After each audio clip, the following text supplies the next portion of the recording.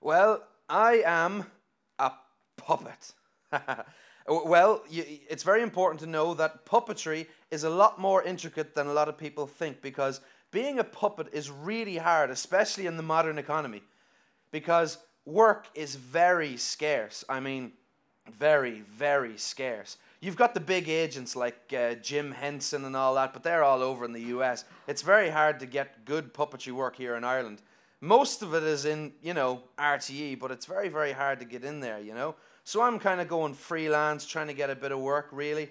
But as I said, it's hard. So sometimes I have to turn my talents to other things.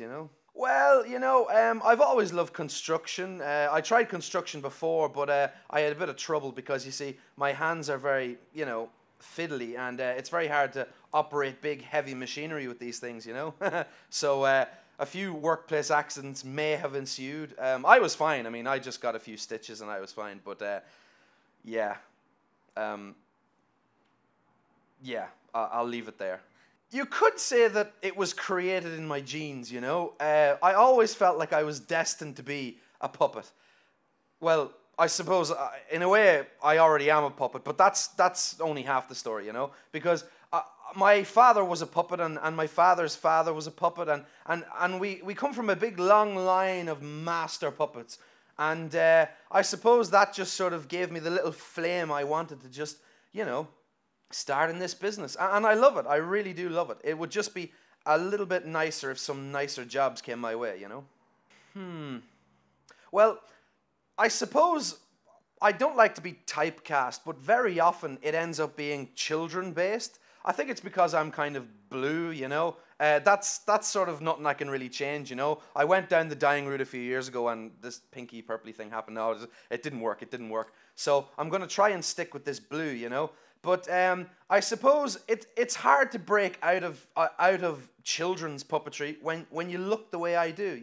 I mean, I tried Shakespeare, and I thought the language would be a problem, but as a matter of fact, it was in fact the eyes. Believe it or not, my eyes were too distracting, and apparently it just didn't work. But other than that, though, I mean, I'm kind of stuck in a bit of a hole where I can't really do much outside of the children's genre.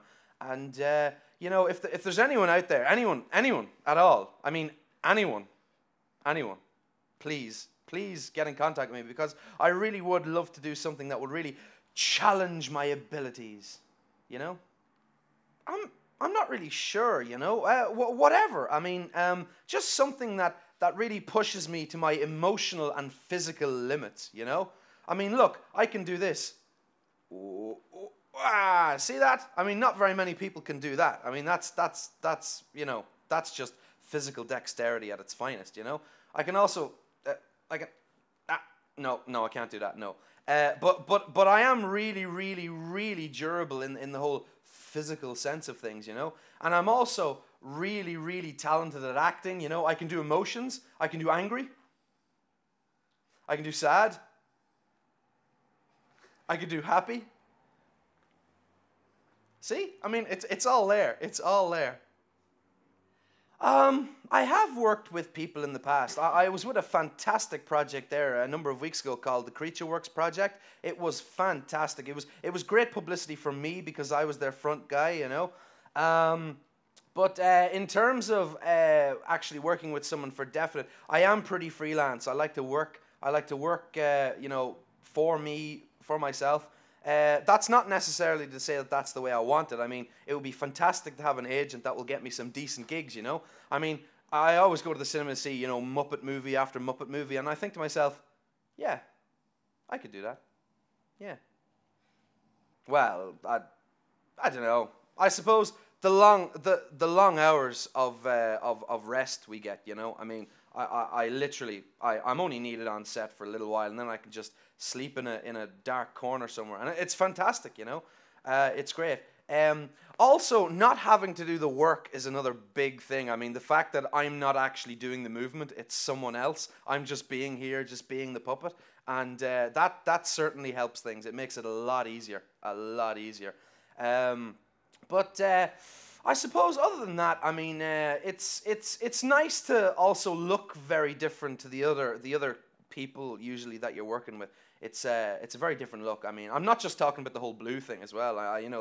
There's the fact that my skin color is a little bit less Pantone than your average human being, and also my teeth. I mean, as you can see, I actually lost a tooth recently, which is a pity, but I do try and look after my appearance and all that, But I suppose to answer your question, I'm not really sure. Now there's a good question. There's a good question. The audience, I suppose, are like the customer, I suppose is how you describe them, the customer. And it's very important that the customer always leaves happy. Because if the customer isn't happy, well, then you've got a problem on your hands. So I always milk it to the audience, I start, panto, sing songs in the middle of shows. Not always to the director's liking, but, whatever, that's part of the job, But, very often the audience are very receptive to everything I do as well, and I, in turn, am very receptive to them. I mean, they feed me the energy, and I feel that really gives me the opportunity to feed the energy back. There's nothing worse than a really quiet, dead audience, because it really does make your performance itself go very, quiet or dead. So, I think a relationship with the audience is very, very important.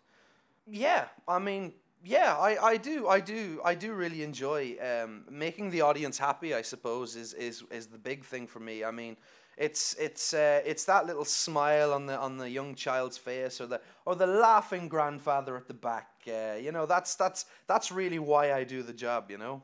I'm not really sure. You see, I'd like to think that the highlight of my career hasn't actually happened yet, Other than that, though, I mean, I'm not too sure if I've one particular time where I've thought, yeah, this is as good as it's going to get, I have enjoyed every single job I've done so far, I've enjoyed them all. I suppose at the same time, there's no jobs or no points in my career where I thought to myself, God, this is just awful.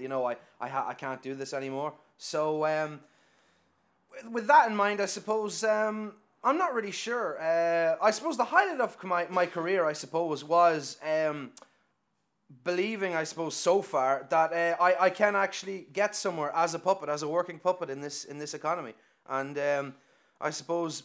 So far, the journey itself is the highlight of the career, I think I got that moment even before I decided to actually go into puppetry as a proper career, because I suppose I was born a puppet, I'm a born puppet. What can I say? It was in my blood. It was in my stitching and my fluff and my fur since I was well, very small, basically, very young. And I suppose even before I started working as a puppet, I really do feel like it was my path, that I was destined to do this. So, but I suppose the more I got involved in the actual puppetry industry, I suppose that only just strengthened, it just got stronger and stronger, and I realized, yep, this is absolutely, definitely what I want to do. I don't think so. No, I mean, you've asked me pretty much everything. I don't really think I have anything else. No, I suppose not. But what I will say is, that people do need to have respect for puppets. I mean, puppets are creatures too, and we need just as much respect as any other human or any other living thing, really, And it's important to please consider puppets for acting and puppetry roles in productions, and don't discriminate against them just because of their their size or their color, in my case, or even their texture,